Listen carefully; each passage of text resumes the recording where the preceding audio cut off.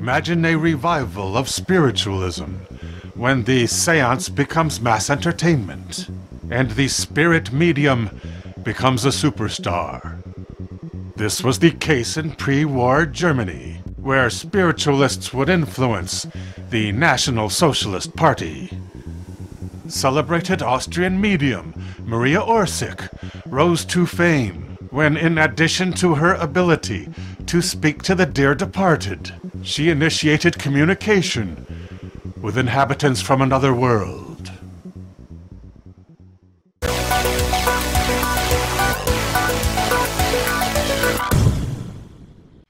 Maria Orsic was the leader of the Vrilgesellschaft, a society of female mediums. It became fashionable in the 1920s for girls to bob their hair, but the women of the Vril Society wore their hair very long. They believed their hair acted as an antenna, enabling them to boost the power of their psychic sensitivity. Maria's power of reception was the strongest of them all. She received detailed messages from the inhabitants of a planet in orbit of the star Aldebaran, a red giant in the constellation of Taurus. It is the Eye of the Bull, and one of the 4 sacred stars of the ancient Persians. The Aldebarans visited Earth as ancient astronauts. In the Mesopotamian Fertile Crescent, they encountered scattered primitive tribes of humanity, whom they guided to become the mighty empire of Sumeria. The word Vril itself is Sumerian and translates as godlike. Automatic writing is the psychic ability to produce the written word while channeling a supernatural source. During sessions in which she contacted the extraterrestrials, Maria Orsic produced 2 such documents.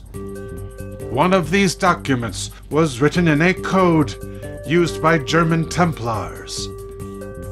The other was written in the language of ancient Sumeria. Upon translation, the Sumerian document revealed the secret of the power source known as Vril. Vril is a form of free energy, popularized in a 19th century novel believed to have been based on secrets of the occult. The power of Vril can be used either to heal or to destroy.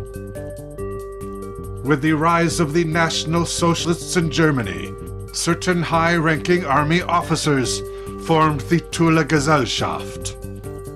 One of the interests of the Thule Society was the use of the occult for military purposes.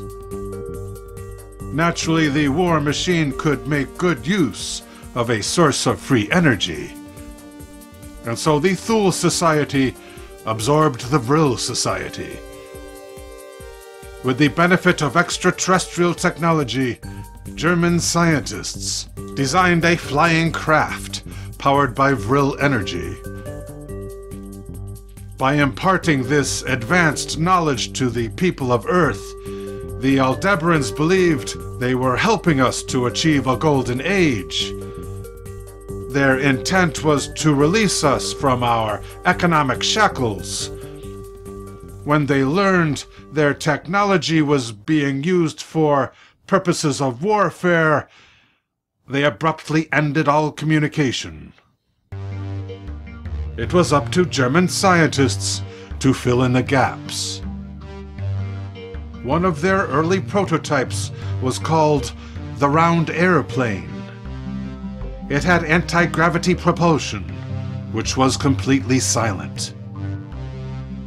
But its first test flight was also its last. It was flown by Lothar Weitz, a veteran pilot. It rose to a height of 100 feet before the craft became unstable, tilting and wobbling in the air for several minutes.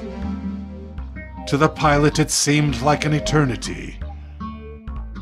Weitz managed what he thought was a safe landing, However, after departing the craft, it exploded into 1,000,000 pieces. More successful models would follow the Rundflugzeug.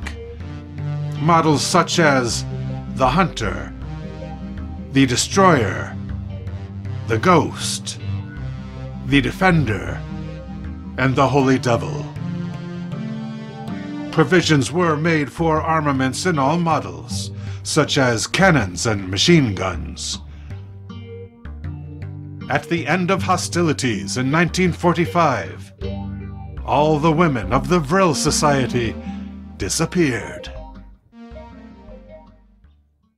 The last recorded message of Maria Orsic, dispatched to her inner circle, was only 4 words. Nobody is staying here.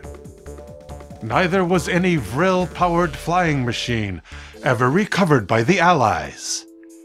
One theory holds that Maria escaped to another solar system in the constellation of Taurus.